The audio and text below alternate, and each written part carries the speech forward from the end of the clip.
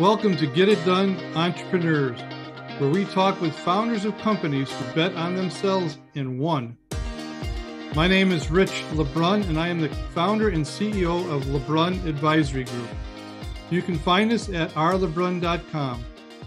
Our mission is to help our clients build wealth through business ownership. Stick around to the end of the show and we'll reveal how you can be our next guest. With that, let me jump in and introduce you to our special guest, Danny Fournel. He's the founder of International Directional Drilling. He's a decisive executive with serial success, launching and growing high-performing global enterprises in the industrial energy sector. He's devoted to business outcomes through team achievement, keenly inclusive of international diversity that prepares and aligns talent with strategic needs for sustainable growth. Intrepid and assured pioneer in spirit and action, always prepared to lead into uncharted territory and galvanize others for organizational units. Danny lives in Fort Lauderdale, Florida with his family. And with that said, welcome, Danny. Thank you for the introduction, Rich. I appreciate it. Yeah, I love the fact that I say we're going to have a wide range of topics, and this is going to be one that most of our listeners are not going to be very familiar with, in this directional boring that you do. Which we'll talk about in the middle of the program, exactly what your company does. But for right now, and to start out, because you and I have known each other for a couple of years. We met a couple of years ago in COVID, and we were talking about being our own boss and starting a business and, taking that path. And then you told me you're starting your company. And so I'd love to hear that, or have our listeners hear that story, some of the thought process you were going to, some maybe the things that were positive, maybe some fears, some excitement, some challenges.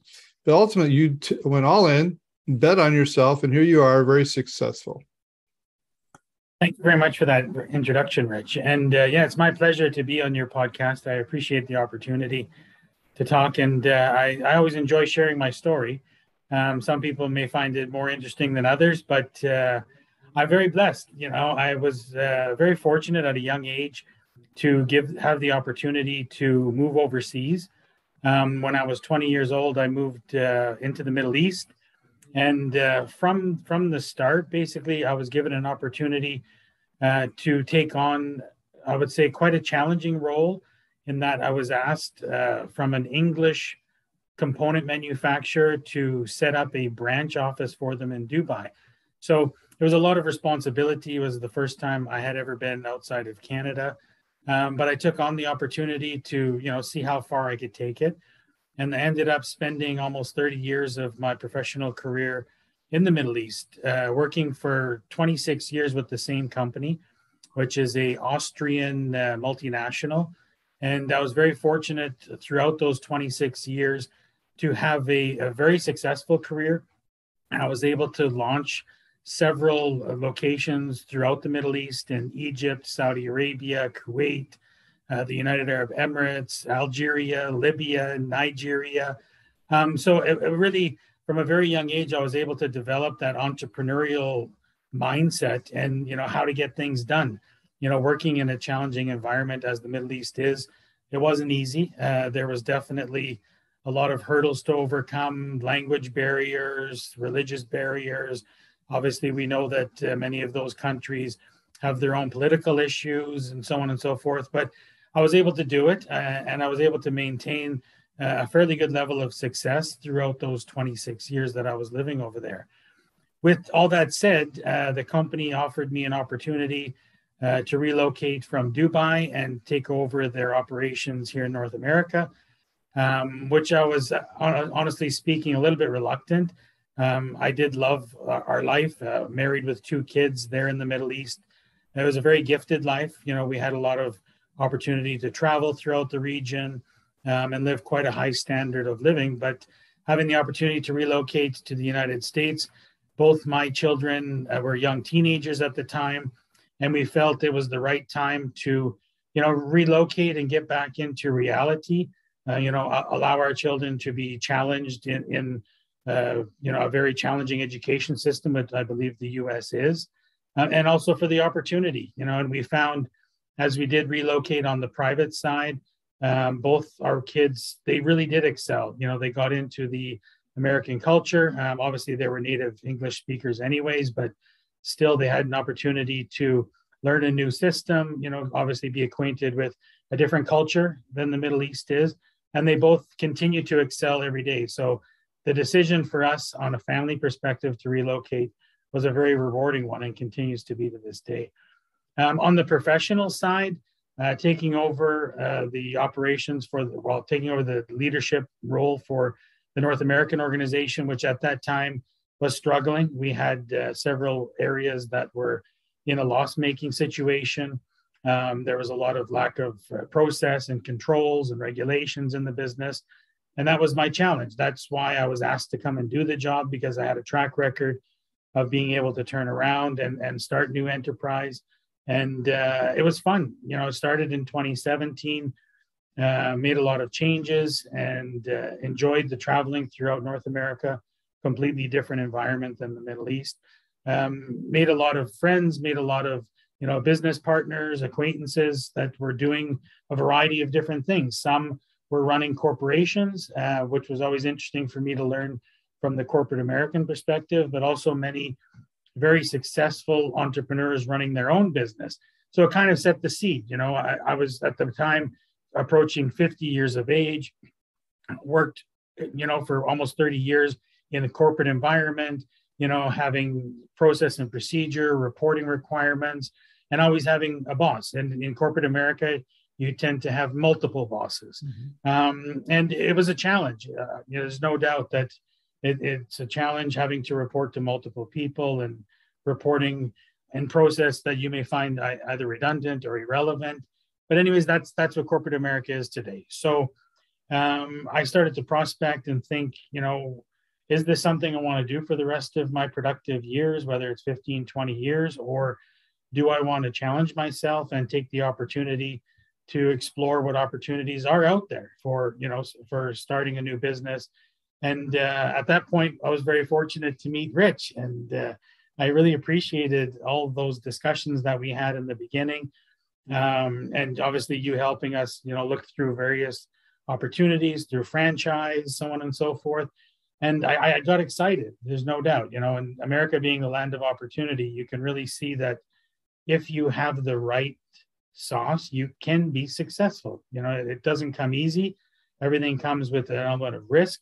But if you're willing to put your back into it and do some hard work, you can build a successful company. So with that said, unfortunately for Rich, we never did go down the franchise road. I started to look at, my skill sets and, things that I'm passionate about. And I have a very mechanical mind, an engineering mind, and all of my career in the past had been in the oil and gas sector, which I learned a lot. I learned a lot how to be productive in that environment with all of the prerequisites, dealing with multinational oil and gas companies.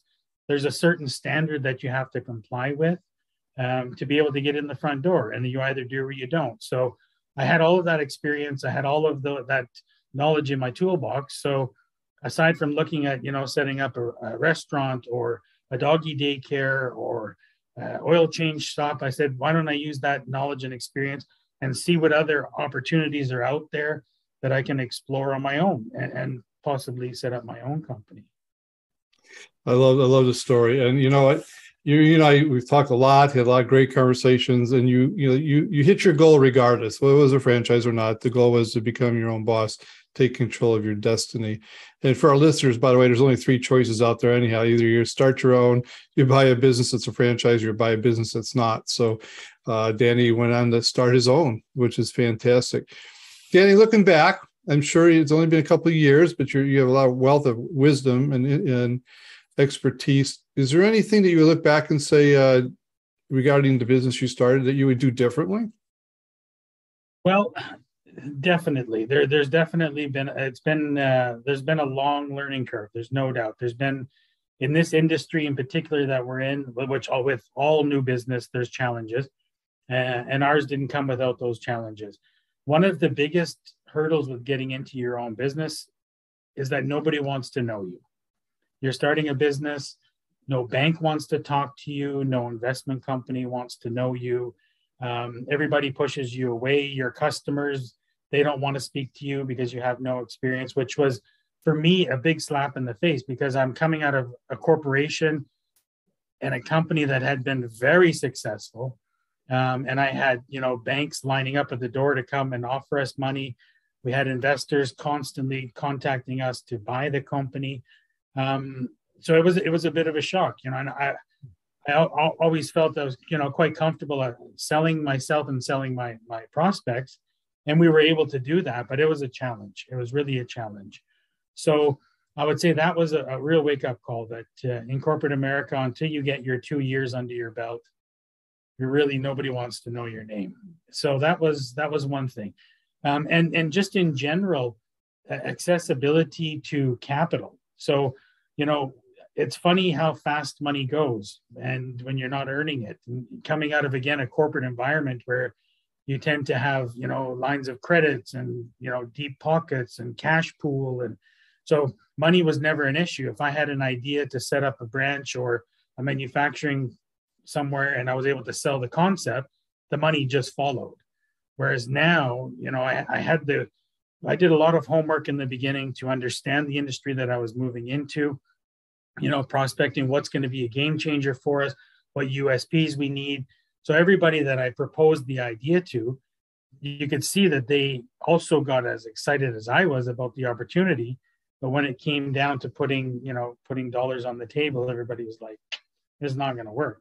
So I had to make the decision early on that I was going to self-fund the startup, take my own cash reserves. And that's where really, when you say betting on yourself, that's when it really counts, that, you've got your own money on the line, and it's, do or die. So that was quite a challenge. I love it. Thank you for that. Exactly right. That's what I call betting on yourself, and you got to go in or not. On the flip side, you've got a couple of years under your belt. I know you've been successful, not without challenges. But is there any decisions that you made that was key that would help catalyze your success? The number one thing that we did when we started IDD is we didn't jump in blindly. I set certain goals as prerequisites. I knew that by doing our homework, there was a certain element to this business that lacked process, that lacked procedure, that lacked discipline. And still, the industry is full of it today. And I said, no, we're not going to do that. Before we start engaging customers, before we come to the door with this is what we can do, we're going to be able to do it, and we're going to be able to do it well. That's a lesson that I learned in the Middle East as well. Trying to prospect for business, if you do your homework well, and that you have an audience that are willing, that are able to buy your product, you have to bet on yourself at that point and say, okay, I'm not going to start prospecting business and then underperform. I need to be ready from day one. When I knock on my customer's door and I ask for their trust to do business with them, I want to be able to commit 100% to do that business. And that's really what we did with IDD. So when we set up the company, it took us 5 months until we were till I was confident to go and start knocking on customers' doors, until I was sure that we had the right branding, the right process in place to ensure that our employees would be safe doing the work that we're doing, because there's a high risk in what we do.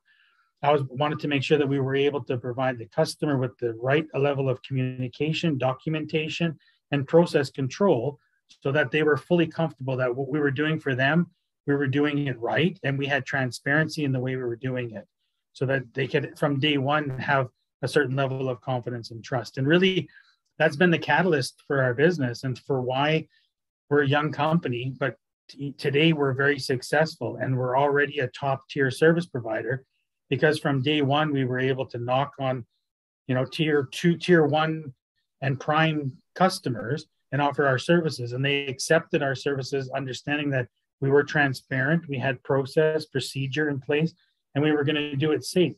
So that was really a game changer for us, where we see today a lot of our competitors are challenged to come into the market. They're going in as 3rd and 4th tier suppliers. They're calling up us now, asking us to sub out work to them, which of course, you're only getting a small portion of the pie when you're doing that. We were able to go right to tier 1, take the bigger portion of the pie, which helped us to catalyze the business and to keep us growing. Fantastic. There's a lot of schools of thought in business, especially when it comes to launching something new, and I'll call it the R&D side before you actually come to fruition. Some say, put the product out early, let the customer help you mold and shape it, make some errors. And some say, want to stay in R&D longer and make sure when they come out of the gates, the customer gets a more well fine-tuned machine. That's the route that you would took. Okay, I want to take a little commercial break. International Directional Drilling, you've explained to me what it is, but I imagine most of my listeners really, if you ask them, what is directional drilling? They probably see it, probably walk over it every day, but they really don't know what it is. So if you wouldn't mind, tell us exactly what your company does and who your customers are. All right. So as Rich has explained, we're in the directional drilling business. So basically, we do what we call underground construction. And our role every day is putting plastic conduits, pipes. There's so many, everybody has a different name for it, but we basically put plastic pipes in the ground. So we do it through a directionally drilled method, which means that we drill below the surface and just at a certain depth. So each utility provider, they have a required minimum depth. So they'll say, we need our conduit to be at minimum 36 inches. You can go as deep as you want, but minimum 36 inches. So we open up what we call a bore pit. We put a drill head in the ground and we start drilling. And we have what we call a locator. So each drill crew has two people, one person operating the drill and one person managing the locator. And the locator is basically following the head of the drill and communicating back to the driller to tell him where the head is in the ground. And by directional drilling, you can then move the head in various directions to avoid already underground utilities. So there's a variety of things in ground: power, water, sewer, gas, storm drains that are already placed underground. And of course, we're bringing in new conduit into that environment. We need to make sure that we don't hit anything. So we follow a directional method to drill through the space. And then we come out at our destination. At our destination, we basically connect onto a reel of plastic pipe. And then we simply pull that pipe back into the ground through the bore up to the other side. And that's basically what our role in this industry is doing. And we leave that pipe above ground on both ends, which now allows our customers to come back and put whatever they want to put in that pipe. And there's like I said, there's a variety of utilities that can be put inside that pipe. Now, are there cameras attached to the drill itself, or to technology X-rays you can see through the ground? Or is it? No, it's actually what's in the drill head is what's called a sonde, and that sonde communicates through wavelengths to the locator, and it's basically communicating back to the driller the depth of where that head is.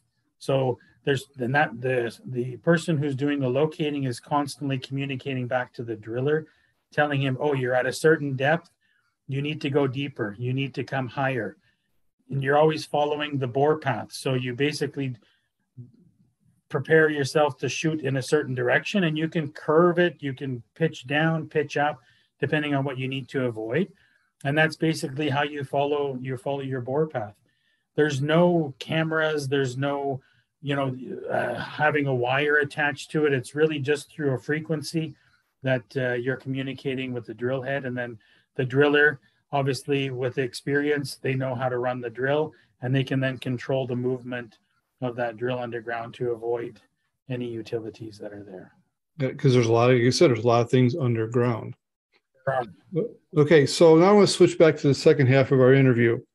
You and I talked, you started your business in COVID, or just after COVID. I remember that you and I were talking about the supply chain. You were trying to find trucks, if I remember correctly. And so you were in the heart of that supply chain shortage. Here we are a couple of years later, we're 2022. We still have some remnants of supply chain. We got labor issues. We got high interest rates. We got other things, world war going on, or wars going on, hopefully not world war. Okay. Political unrest, etc. And then we have a storm like Hurricane Ian in Florida. So I'm going to throw all that on the table. We're going to kind of sort through it in pieces. But question for for our listeners is you're an owner, you're a CEO, you're facing the same headwinds everybody else is. How are you navigating that? How are you leading your team, the charge? Are you innovating? Are you adapting? Are you retreating? Are you investing more? What's some of the mindset that's going on with you? So, and again, cycle of COVID, et cetera, it's quite interesting, how we follow the dynamic, because we were at one point,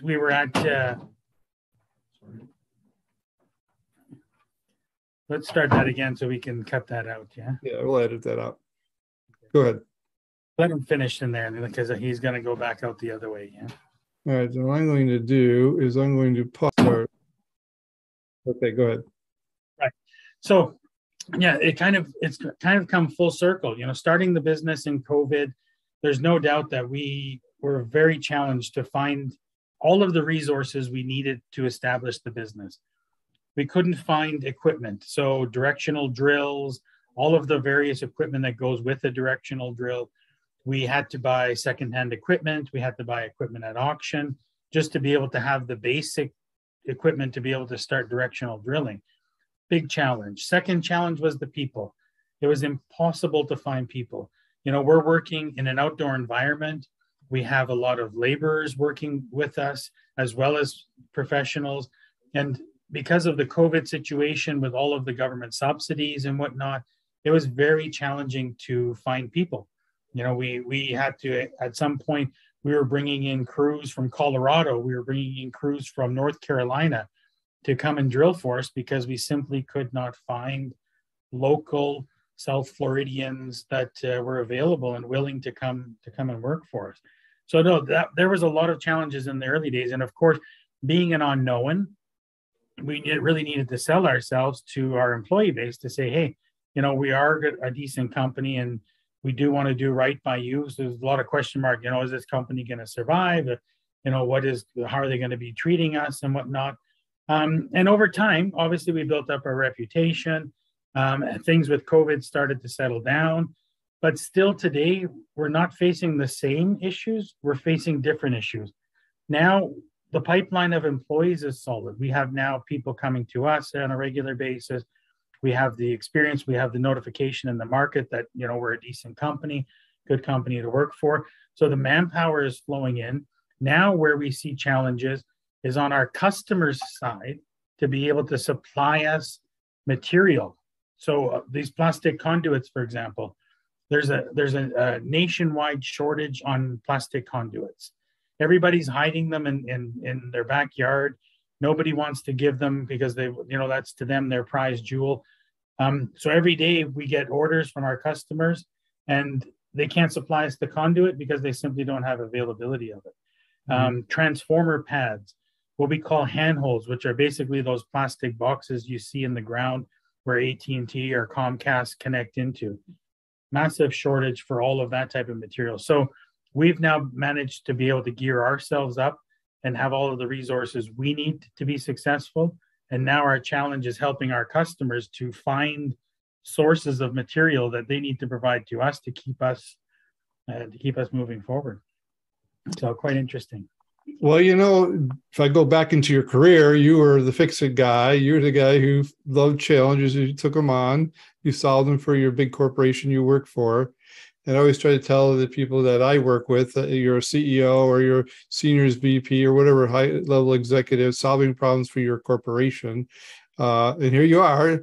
You got your own company. And guess what? You get to solve problems for yourself. Exactly.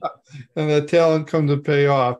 That's fantastic. So let's talk about Florida, just because I know it's a hot topic today. Maybe a lot of our listeners are from Florida or have family down there. You said this is exactly right up your alley. It is, and when we first prospected the business, when I first said, okay, we're going to do this, let's get into directional drilling, we kind of followed the line of communications because there was all this talk, 2021 about expanding broadband, expanding the fiber network. They wanted to do last mile communication. So that house way down the farm road. They wanted to connect them to fiber. And it was really exciting. And everybody was talking about fiber. Google was setting up their own, independent fiber network. Verizon, everybody wanted to do fiber.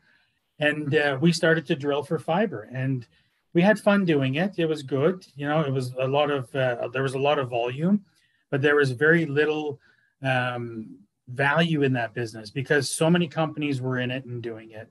The customer base was always challenging us on trying to be more efficient, to try to give us a lower price because it was huge volumes. And we thought, yeah, that's good, but it's not sexy. It's not exciting. So we started to look around and say, hey, we want a USP. We want to get ourselves into a space that others can't do, or they can't do it well, let's say. And being in Florida was the perfect opportunity for us to do that because a lot of investment is coming in, continues to come in because of the hurricanes. Like Ian is a perfect example of that on the West Coast, where you have a severe storm, and typically what happens is all of the overhead cable gets destroyed. So, it's not a new thing for South Florida, but I must say over the last 10 years, it's really becoming a new investment for the governments to be able to sell themselves, not only for the state governments, but also for the counties, for the cities, to sell to their customer base, to their residents, that we are a community that has undergrounded all of our utilities. So those communities that no longer have overhead cables, everybody wants to go and live in those communities because they feel that they're much safer. It's inevitable. The weather is going to come. It's just a matter of time. So it's a ticking time bomb when you're going to be out of power. The communities that are already undergrounded, they have a lot less risk.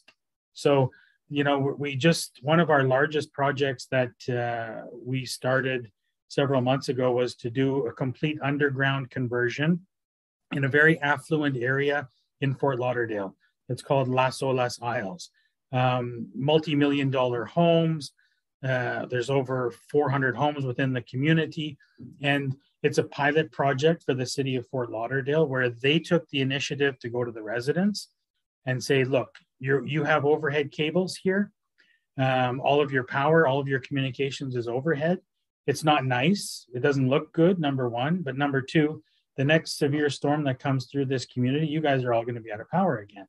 So what the city proposed to them is that they would do the engineering, they would do the investment in converting all of the overhead to underground, and they would charge the residents back through their taxes to pay for it. Mm-hmm. So they had, town hall, blah, blah, blah. And the residents agreed. They said, yeah, that makes sense.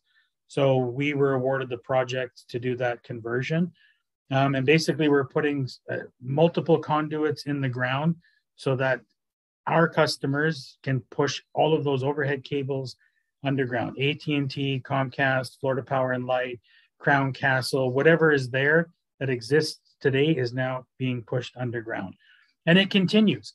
There's areas where the city is investing. There's areas where the state is investing. There's even areas, for example, in West Palm Beach, where FEMA themselves have offered funding to do this type of undergrounding. So that's where our focus is today. Our focus today is doing undergrounding conversions where we're putting multiple conduits down underground at one time. Just as a layman, we were talking before the show, I'm watching Hurricane Ian, that we all can see those power lines that are being falling over. And now when I have this this vision, I think of you. It's like Danny needs to be out there putting that stuff underground. So I can visually see the need. Well, Danny, this has been a fun conversation. Again, I never know the topics, but your topic is very unique. I love your story about how you got into business. I love how you persevered through like COVID and how you adapted, re-engineered, reinvented, found sweet spots. That's just a wonderful journey for an owner. And I know it doesn't come without hard work, but I can see in your face it comes with a lot of satisfaction. I really appreciate the opportunity to tell my story, Rich, and it's been great reconnecting with you again. And I hope your audience finds my story interesting. I'm sure they will. Thank you, Danny, and I will be talking to you soon, I'm sure. I appreciate it. Take care, Rich. Rich LeBrun here. Thank you so much for listening to our podcast, Get It Done, Entrepreneurs. If you are a successful business owner who would like to be on this program, please visit us at rlebrun.com/podcast and fill out the form, and we will reach out to you. If you got something out of this interview, would you share this episode on social media? Just do a quick screenshot with your phone and text it to a friend or post it on the socials. If you know someone that would be a great guest, tag them on social media to let them know about the show and include the hashtag GetItDoneEntrepreneurs. I love seeing your posts and guest suggestions. We are regularly putting out new episodes and content. To make sure you don't miss any episodes, go ahead and subscribe. Your thumbs up, ratings, and reviews go a long way to help promote the show and mean a lot to me and my team. Want to know more? Go to our website, rlebrun.com, or follow me on LinkedIn, Facebook, and Instagram. Thanks for listening. We will see you next time.